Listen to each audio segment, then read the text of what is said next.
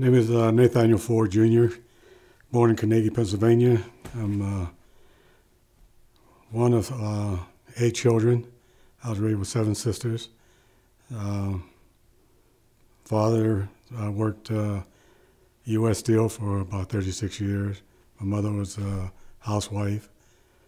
We moved to Pittsburgh in about 1947, and went to school at what was it? I can't remember the grade school. Anyway, I went to junior high school at Heron Hill Junior High. From there, I went to Shinley High School. I got tired of high school, so I decided to join the military in 1953. Joined the Army, airborne unassigned, or airborne. And in June of '53, was sent to Fort Campbell, Kentucky, the 11th Airborne Division. Took basic. Finished up basic training around about September 1953. From there, went into Fort Benning, Georgia. Attended jump school, graduated 20 November of 1953. At which time I was on orders to go to Japan. I thought I'd be assigned to 187 Airborne Regimental Combat Team. But when we got to California, a bunch of paratroopers showed up from 11th Airborne, 82nd, 101st. So when we got into Yokohama, they took us up to Camp Drake, which was a replacement center in Japan, outside of Tokyo. And when we got into Camp Drake, there was about 50 buses waiting to pick all these guys up to take them down to 187. So we knew that our chances of going was slim to none, and none was basically about it. I was assigned to 24th Infantry Division in Korea. They took us by boat from Yokohama down to Sasebo, I believe it was. From Sasebo, they put us on LSTs, took us across the canal to Busan, Korea. I got into Busan, the temperature was 10 degrees below zero. Stayed there for about 4 days. I was reassigned to 19th Infantry Regiment, which was on Kojido Island. And during the war, I understand it was part of, it was a POW camp there. So I stayed on Kojido Island from January '54 through about April of '54, at which time they pulled us back to Busan. So we railheaded from Busan to Chungcheong, which is northeast of in Korea. From there, they trucked us over to an area called Yangu Valley. And we stayed in Yangu Valley from April of 1954 to November. They brought us back to Busan, the camp number 5 outside of Busan, and we were part of a guard that, at that time, the Army was taking out all the war equipment. And so we guarded the docks to keep pilfering that down. The other regiment was 34th Infantry. They were over at the Hialeah compound, and you had UN observers there. So they were responsible for guarding the UN's observers. So we stayed in Busan from June of 1955. And June 1955, I was taken up to Incheon, put on a boat, shipped back to the States. I was stationed at Fort Hood, Texas, from June of '55 to June of '56. And that's when I said I'd never come back to Texas. It was quite an experience. I got out in '56. At that time, the Army had what they called mustering out pay. So they would give you $100 a year the month that you got out, then they would give you $100 the next 2 months. And that was supposed to help you readjust to being a civilian. So I got out. I didn't do much of anything. I ran the streets for about a month. And one morning, my dad told me that we needed to have a conversation. So went down to breakfast, and he says, well, you know, you've been out for about a month and a half. You haven't done anything but run the streets. He said, that's not acceptable, he said. So I'm going to give you 3 options here. He said, I'll give you 30 days to think it over, and then you make up your mind what you want to do. He said, go back in the Army. And I thought about that, and I'm saying, no. Me and the Army didn't get along that well, so I was still with the Army. He said, well, you can find you another place to live. And I'm thinking, the only place I can go to is my sister's homes, but they got kids, husbands, they're going to play at me running the streets in and out. He said, well, get a job. got 30 days. So within a week and a half, I found me a job. Worked in Western Children's Psychiatric Hospital as a busboy in the cafeteria.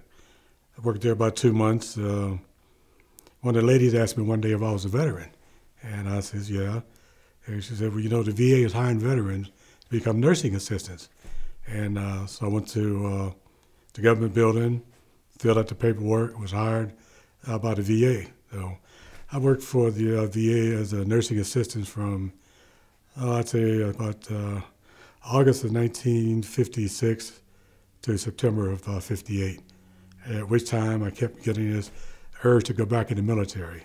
By that time I was married, had a son, and sat down, talked to the wife, told her that I needed to go back into the military. And she says, well, if that's what you want, no problem. So I went back in 1958. I was assigned to 101st Airborne Division, Fort Campbell. I got in, I felt that being prior service, I knew everything there was to know. But they put us all in the auditorium, and they gave us a briefing on the division history, and the guy says, we do one thing here, we do it very professionally. We soldier. And if you can't soldier, now's the time to leave. Because if you go to your unit and can't soldier, we will put you in jail. And so I thought about it, and I'm saying, I can hang. So I was assigned to A Company, 1st Airborne Battle Group, 501st Infantry, Geronimo. And I stayed there from September of 1958 to September 1961. Re-enlisted, went to Fort Bragg, served with 2nd 504 from 61 to 64, went back to Korea, 64, 65. I was assigned to 7th Infantry Division at Camp Casey, Korea. A nice little community called TD, we called it TDC. Name of it was Tongdu Chani Post Sani Up. So I stayed there from June of 64 to June of 65. Returned back to Fort Campbell, Kentucky in 65. We trained from 65 to 66. And from there, we were assigned to 173rd Airborne Brigade in Vietnam. We deployed in May of 66 on a troop carrier that I went to Korea on in 1954, which was the USS Pope. So we departed about the 26th of May from Oakland, California, landed in Vong Tau, Vietnam, served to 173rd from June of 1966 to June of 67, came back to Fort Campbell in time for the Detroit riots. We were involved in Detroit riots, got back from Detroit riots, and the 2nd and 3rd Brigades were already alerted to go to Vietnam. So they asked us if we wanted to stay, and they wanted us to sign paperwork because we were told that we had a 1-year turnaround. And so I'm saying, well, I just got home, I got 2 sons, and I have no desire to go back to Vietnam. So they asked me where I wanted to go. I said Fort Bragg. So being in the Army and giving you what they want or what you want, they sent me to Fort Benning, Georgia. When you did your first tour in Korea, that was 1954? 54, 55, yes. And what was it like to be there just following the war? Well, to me it was interesting. I'd never been outside the United States in my life. In fact, when I went in the Army, the first time I ever rode in an airplane was from Fort Meade, Maryland to Fort Campbell, Kentucky. And then next time I rode on the airplane, I jumped out of it 5 times and then never rode an airplane again after that until I went back in service. But to go to Korea, it was something I'd seen on television. It was odd to be in a country where nobody looked like you. It was a different language, a different culture. It was interesting. In 54, 55, it was a little rough because the president at that time, he didn't have much patience with American troops. And Sigmund Rhee felt that we should all go home. And then I came out in 55, but it was just the difference in the terrain and the people. And I've never seen people that work that hard as farmers. And But the only problem that I had with it was that during lunchtime they would fertilize the fields. And to fertilize the fields, they would come on post and they would empty out our latrines. That's what they fertilized the fields with. And they would wait till about 10 minutes to 11. They would start fertilizing the fields, and we start eating. And the wind would blow through the compound. And you could tell those that have been there for a while and those that haven't. And the guys that just got there, they were saying, how can you do it? You adjust to it. And the people were friendly. We had a good time there. We trained quite a bit, especially up in Yanggu Valley. But once we came back to Pusan, it was all guard work. And then when I went back in '64, there was a lot of changes. A lot of more modern buildings. I was in a little town of TDC, and at that time there was only 2 cities on limits to the military. One was Pusan, the other was Seoul. And so if you wanted to get a 3-day pass, you had to take it to go to Seoul, because they had a recreation center outside of Seoul. Married troops couldn't bring their families unless you were assigned to 8th Army. And in the 8th Army, you could bring your families in Seoul. So we we ran around, and I was a bachelor, and I enjoyed myself, and I left. And when I ended up in Germany, it was because I was trying to get back to Korea.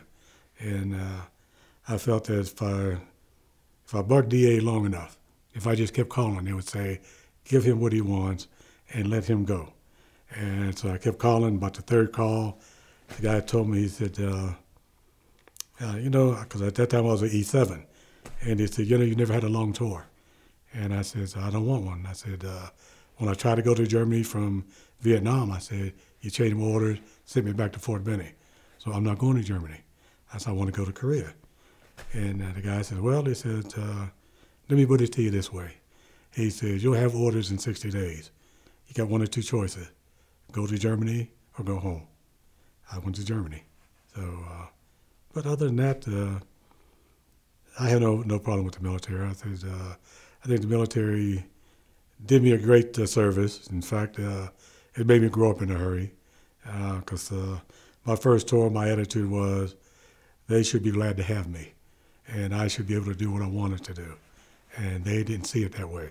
And so when I went out the first time, and that's why I said I'd never come back in the Army or come back to Texas.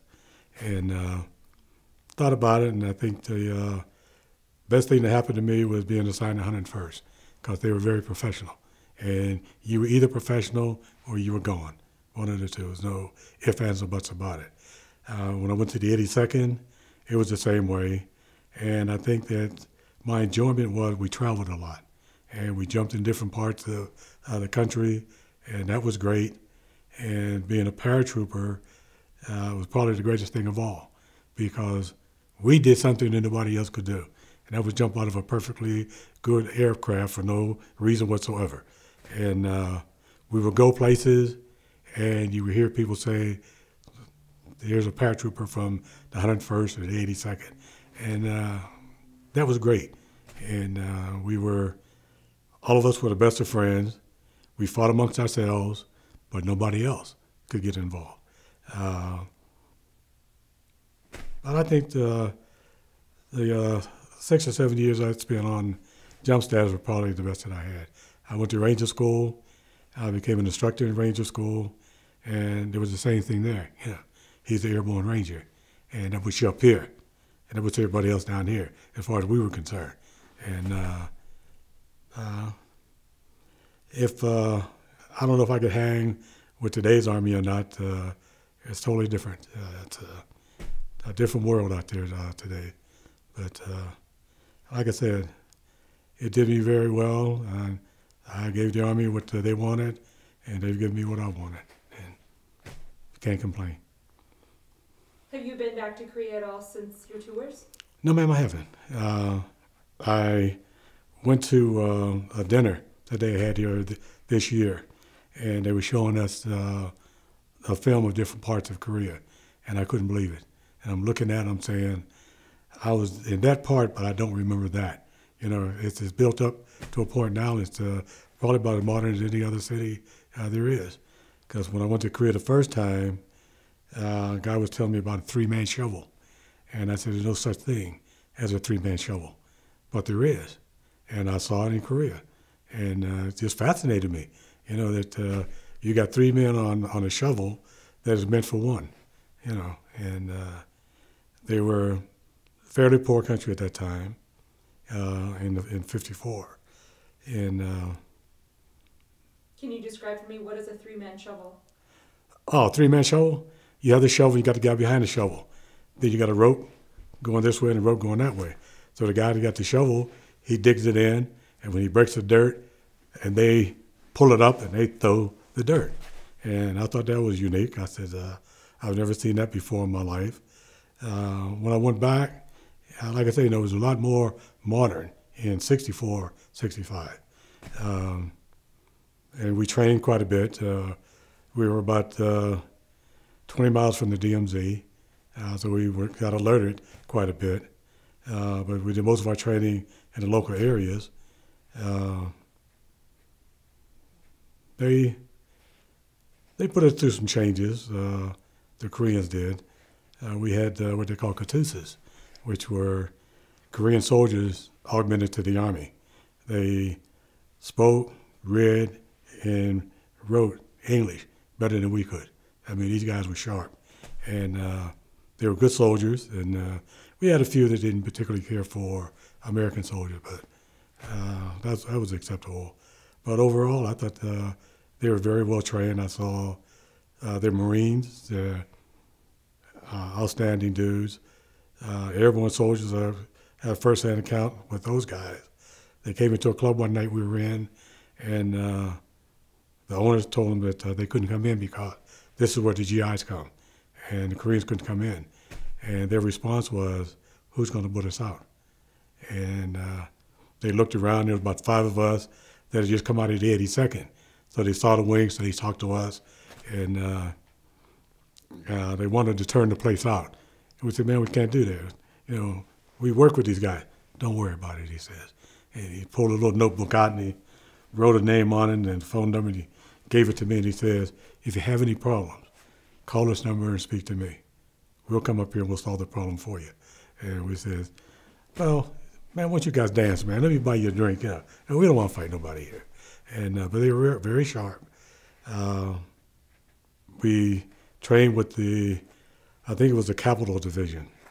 And their discipline was very strict. There was no excuses not to do what you were supposed to do. And a lot of times I said, I wish we could do to our soldiers what they do to theirs, because it was no mistakes were allowed, and you suffered from that. And but we operated with them once, and very good troops. And I tried to get back in the '70s and the '80s, and Army they had no openings for E7 or E8, so I just stayed in Germany 6 years and retired. So how did your time in Korea affect your view of U.S.-Korea relations? Well, at that time it was, I guess maybe a little strange, especially the second time around. The first time around we didn't have that much contact with the military, strictly civilians. And at that time in 54, 55 was all about they're trying to survive, is basically what it was. When I went back to 64, 65, we had pretty good relations with them, but you always had that one element that wanted to take whatever you had, and we had a problem at Camp Casey. They were stealing ammunition from us, and it was to make brass objects. So they would steal a case of rifle ammunition. There was a bunker on top of the hill from the war, and they would sit there and they would pull the bullets off and they just dump the gunpowder in the floor. And when we found it, they had enough gunpowder in the floor of this bunker, they could have blew half the mountainside away. They were good with their hands. Brass was a big thing. And we went up to teardrop range. and qualifications. And it was infantry company in the attack. And the platoon I was in, we were supporting the other three platoons. And they were going across the valley, and we were firing at the mountain across the valley. And my platoon sergeant, platoon leader, told me, he says, Sergeant Ford, he said, watch that machine gun right there. And I'm saying, well, what's he doing wrong? No, I just want you to look at it. So I'm sitting there, I'm saying, I don't see nothing he's doing wrong. No, I don't want you to look at him. I want you to look in front of the gun. And I'm saying, for what? He said, just look at the front of the gun. So I'm sitting there, and he was squeezed off about 10 or 12 rounds, and you see this little black thing bob up and bob down. And I'm saying, it can't be what I think it is. He said, I think it is. So we stopped firing, and there's this old lady sitting right underneath the machine gun, and she was timing this guy. And he would fire off about 12 rounds, and she would raise up, grab all the brass, and then she'd pull it back down. And we said, we can't let her sit there. So we got one of the Katusis to talk to her and was telling her that if he changes his rhythm, he'll kill her. He'll take the top of her head off. And she was crying and about, she needed the money, and the young people would take the brass from her. And so after about 30 minutes of talking to her, we had to convince her that we would give her all the brass from this machine gun and all the brass from the other machine gun, and that we would give her an escort to her home so that the young people wouldn't take it from her before she would come and sit behind the gun. And so that she sat behind the gun. So when it was over, we gave her all the brass, gave her escort to take her home. So that night, we had night firing in the valley. So we were on the mountainside, we were firing across the valley, and mortars are firing flares, and flare would go up, and flare would get about 5 feet off the ground and would just take off. And we're saying, can't be nobody down there. With all this firing that we're doing, we would have had to hit somebody. Another flare would go off, and it would come down, it would take off. So it was a game. See if you can hit who's running with the flare. Never hit who was running with the flare. But it was, they wanted to make a living so bad that they would do anything to get it. No matter how dangerous it was, they felt they could live through it. And I've talked to people who was in other units, and same thing, they go to range, they'd have to stop firing because you had people running around trying to pick up brass so they could sell it. And but it was beautiful country. In TDC we had, what was the mountain? We had a mountain, we was in sort of like a valley. And on the other side of the mountain was a resort. And you go up to the resort, and you had vendors, you had caves up there, waterfall, beautiful place. So on the weekends in the summer, we take our girlfriends up there and for half a day and then come back. But the whole idea of being there was that we were there to train, and we trained. If we wanted to know something, we asked Mama San, and she could tell us anything that was going on. And Mama San would say, "You're going to the field Monday." "No, we're not. You're going to the field Monday." No. Nobody had said anything about going to the field Monday. They had let us Sunday night. Monday morning, we're on trucks and we're gone. Mama San knew where we were going, how long we would be gone, and when we were coming back. So he had better intelligence than we did. Who's Mama San? Well, Mama San was normally the eldest of the women, and Mama San's controlled the houses, they ran the bars, and this sort of thing. And they were, like I said, they were good with their hands. A lot of guys had, I don't know if you're familiar with Gentleman's Quarterly magazines. It has all the latest fashions. You could take that to any tailor and say, "This is what I want," and he'll give it to you just like that.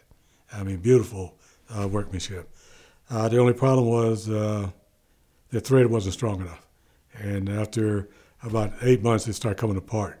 So a lot of guys, when they got back to the States, they would have it re-sewed. But beautiful work. If they could see it, they could do it. It was as simple as that. And we had equipment that would disappear in the units. And so when we would go out, if you had something you wanted to keep, we had the Katusis that would stay in. I had a radio. So when I would go out, I'd give it to Katusis in my platoon. So they listened to music all night. And I left it in my room one night, came back, and it was gone. And I said, well, my mistake. I should have gave it to these guys. I'd have kept it. we had a lot of thievery that was going on, but that was about par for the country. It was all over the place. We had nice clubs to go to, NCO clubs, EM clubs off post. We could go to the clubs until I think they closed at midnight. We had to be back in at midnight. At 1 o'clock we had bed check, and they would go through to check to make sure everybody was in. And if you weren't in, then you had to go talk to the first sergeant and sergeant major, which meant that you were on your way to see the colonel, and then you had a major problem from that point on. But that was about it. It was really nice. I enjoyed it. What were your duties while you were in Korea? I was infantry. I was infantry. When I was there the first time, I was a rifleman.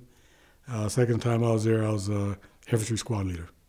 And like I said, the first year, or the first tour there wasn't, we trained a lot until we came back to Busan, and then that's when we started pulling guard. So it was, you'd be on for 12 hours, then you come off, you'd be off for the next day and a half, and switched it back and forth. And did that for about 8 months before rotating back to the States. Second time we trained, we went up around the DMZ, and we trained up there. And I told the guy, I said, the guys that fought here had to been hell of goddamn soldiers. These mountains ain't short. I said, we're sitting on a mountain that took us something like 3.5 to 4 hours to get up. And you think that that's the tallest piece that's there. But when you get up there, and you still had trenches from the war. And we're in the trenches, and you're looking across the valley, and that one is higher than the one that you're sitting on. And I'm saying, how did these guys come off of that mountain, come across the valley, come up this mountain? And I said, it's like you have to be part billy goat to do it. And I said, so you have to take your hats off to these guys that fought there. Because I think after about the third mountain, I'd have probably sat down and said, that's it, man. I'm not going any further on these bad boys. But the DMZ was manned by, at that time, the first Cav was up there. And you had the first Cav, you had several South Korean units that pulled guard on the DMZ itself. And it was a very sensitive area. We went up to, the 7th Division football team was playing the first Cav, and we made a wrong turn, and we ended up at the DMZ. And they laid us out on the road, all of us. And they were upset telling us that we were trying to defect to the north. We said, man, we're coming here for a football game. We just made a bad turn. And they kept saying, no, you're trying to defect north. And they had to bring some colonel in from First Cav to explain to them that we were from TDC, and we were there to watch a football game, and we made a bad turn. And so they said, well, if you'll take charge of them and be responsible for them, then you can have them. And he says, okay. So we got on the truck. They took us down to the stadium, and we watched the football game, followed everybody else out of there so we could get back down to TDC. But it was a lot of activity was going on as far as infiltration by the north and infiltration by the south. They were still going back and forth. And at Camp Casey, I got to June of '64, and they were telling us that the mountain we were at the base of this mountain, and that there was a 12-man squad from North Korea was up on the mountain. And they had drew plans of the whole regiment that was in the valley. Every building, every headquarters building, motor pools, everything. And nobody knew they were there. They got hungry, and they said a couple of them came off the mountain to try to get some food from one of the farmers. Farmers gave them the food. They went back up on the mountain. Farmers came down and told the Army, you got guys up here from North Korea. And so they went up, and I think they said it was something like 12 guys were up there. And they had a drawing of our compound. They had a drawing of the 34th, which was on the other side of the mountain compound. They had marked the division headquarters, regimental headquarters, or brigade headquarters, and battalion headquarters. So they knew everything that was on that post. And we've seen films where Korean infiltrators had been caught and killed and sent back. So there was a lot of activity as far as infiltration going on between the north and the south. But other than that, we didn't have any contact with these guys. They were mainly trying to get into soil, and some made it, and I guess some of them didn't. But other than that, we just trained and had a good time and enjoyed ourselves and came on out. What are some life lessons that you feel like you learned through your military service? In military service, I think one thing that they built into us was that in order to accomplish anything, you have to have the support of everybody that's around you. You had to be a team player. You couldn't be an individual.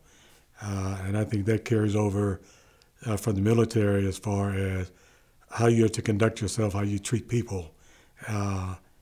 And I think that every veteran that has come out of the military and worked in civilian life has found out it's totally two different worlds. But you have a difference in mindset as to how you work and what time you go to work.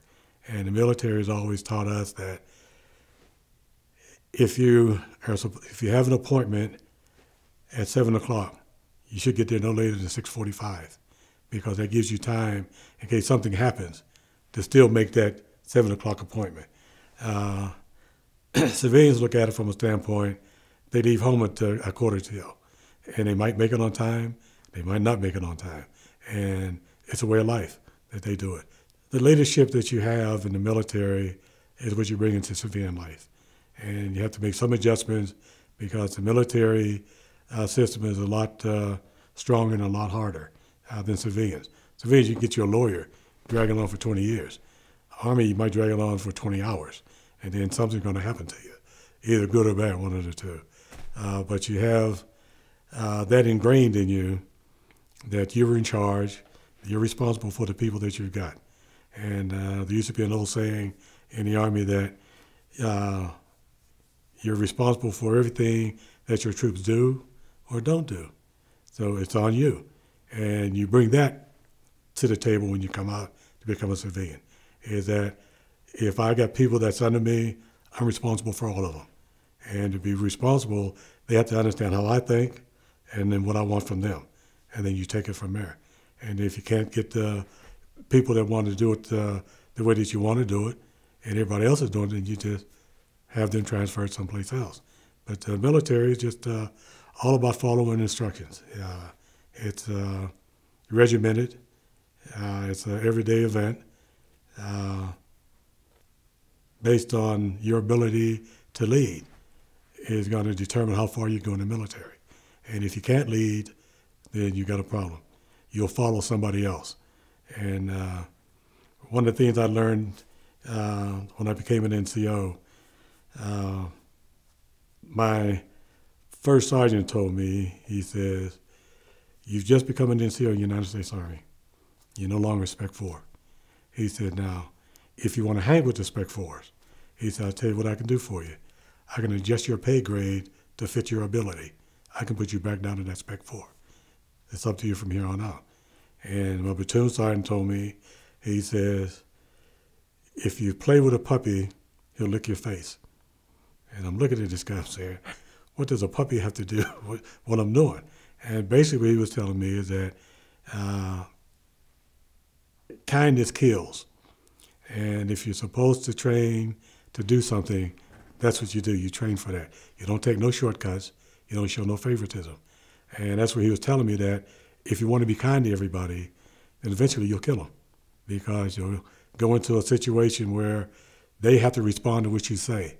And if they won't respond, then you're going to get them killed, you're going to get yourself killed. And one of the things they had in the Army about a private being dumb, and a private's probably the smartest person out there. He understands what's going on around him, he knows what he's supposed to do. And if he can get away with not doing it, he'll do it.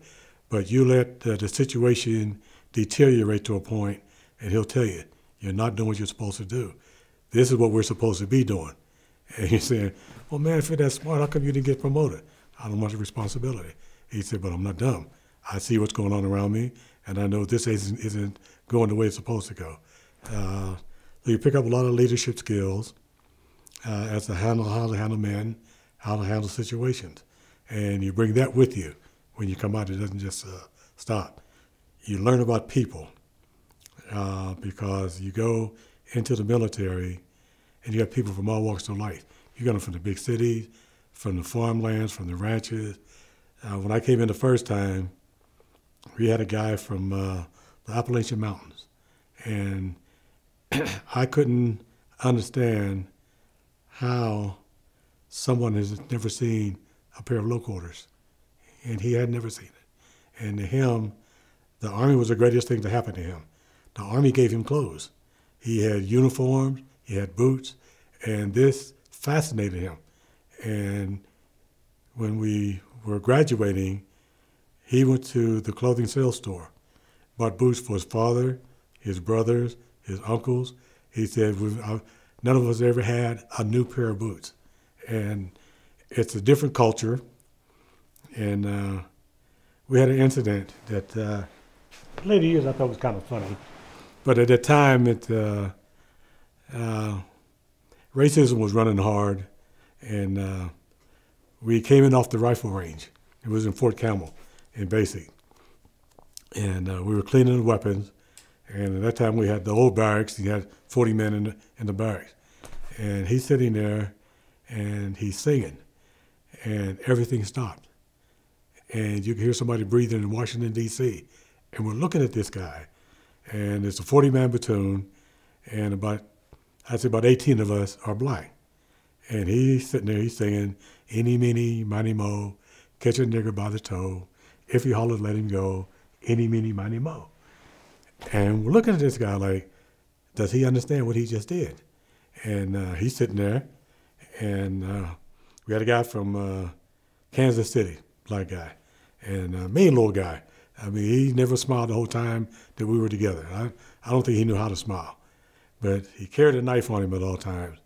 And he came down, and there was a black guy that slept next to this kid named Goodwin from Chicago. And Goodwin said, "Man, what are you going to do, man?" He says, "He knows better." Goodwin said, "No, he don't." So he doesn't understand what he just did. And the kid is sitting there like, "Well, what's going on?" And my man was talking about what he going to do to him. And Goodman said, "The only thing you can do right now is to go back to your bunk and sit down. I'll take care of him." And I said, "You can either go back, I can put you back. Your choice." So the guy went back and sat down. So the kid asked me, he said, "Why is everybody upset?" He said, "Do you know what you just did?" And the kid says, "No." He said, "The song you just sang." And he sat there and he said, "What's wrong with it? My daddy sang it to me all the time." And Goodwin told him, says, "Well," he says, "in today's society, a black man will kill you for what you just said." He apologized for the next 6 weeks of basic training. It hurt him that bad that he didn't want to hurt nobody's feelings. But I look back on it, I'm saying it was comical because this guy had probably never been around blacks that much in his life. He come out of the mountains. And to him, it was a song that his father taught him. And his father taught it to him, so it couldn't have been wrong. And after it happened, he realized that he's insulted somebody. And that hurt his feelings. And but I just thought it was funny after it was over with that he sat there amongst all of us, and it never dawned on him what he had done. You know. And I'm saying you learn. You got people from Chicago, Detroit, Pittsburgh, Philadelphia, New York. They all come from the big cities. And they got their little slick things they like to do. You got the guys from the small towns and the ranches and the farms, and they come from a different environment. And so you get to see how everybody thinks and what they want to do and what they think about the world. And when I was in basic, for about the first 8 weeks, they wouldn't let us off post. And they finally gave us passes to go off post to, Fort Campbell sits on the border of Kentucky and Tennessee. In fact, the post is split in half. So we went to Clarksville, Tennessee, because it was the closest, about 9 miles out. Hopkinsville, Kentucky was about 15 miles north, and Clarksville was south of us. And so we're in uniform, and we go down to Clarksville. And sometimes in those days, I used to forget where I was at. And it was me and the guy I came in service with, and about 4 white guys. They were from Montana and Wyoming area. So we go into the coffee shop. And we sit down, and we're sitting there talking. And after about 10 minutes, one of the guys says, "You know, the waitress is ignoring us. So he called over and says, ma'am, said, we've been here about 10 minutes and nobody's taking our orders. And she looked at me and she says, are you supposed to be black? And I said, ma'am, there's no supposed to be to it. I am. She said, well, I can't serve you. And the guy said, well, why can't you serve him? She said, it's the law. Now, if he wants to go around to the back, I'll serve him in the back door. So I got up and the guy says, no, man, you don't go to the back door. Oh, no, I'm not going to the back door. I'm going to USO down there. They got donuts and milk, and I'm going to go down there and drink up all the milk and eat up all the donuts. And then it dawned on me that you're south of the border, and regardless of whether you're in the military or not, things ain't going to change. Things will stay the same. And I think things stayed the same until Vietnam War. And then after the Vietnam War, there was a lot of changes in the military as far as rank went, as far as attitude in the military, attitude around military bases started changing. I got out of service in '56, I came back in '58, and nothing had really changed. I was at Fort Campbell. We went to Fort Stewart, Georgia, and we had an armored battalion that was assigned to the division, and they had to go into Fort Stewart to qualify, but they needed an infantry company, and the company I was in, we got elected to go, and we went down and we trained, and we were coming back by bus, and we're in uniform, and we stopped at the Greyhound bus station in Atlanta, Georgia, and we're lined up, 140-something airborne soldiers lined up there, and the manager came out, told company commander, all your black soldiers, dark-skinned Hispanics, will all have to go downstairs. And that's all of you, regardless of rank.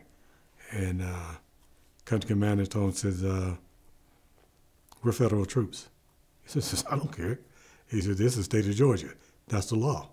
So they put us down in the basement, and my platoon sergeant was down there, my platoon leader was there, and the old man, he's really upset, and he's apologizing.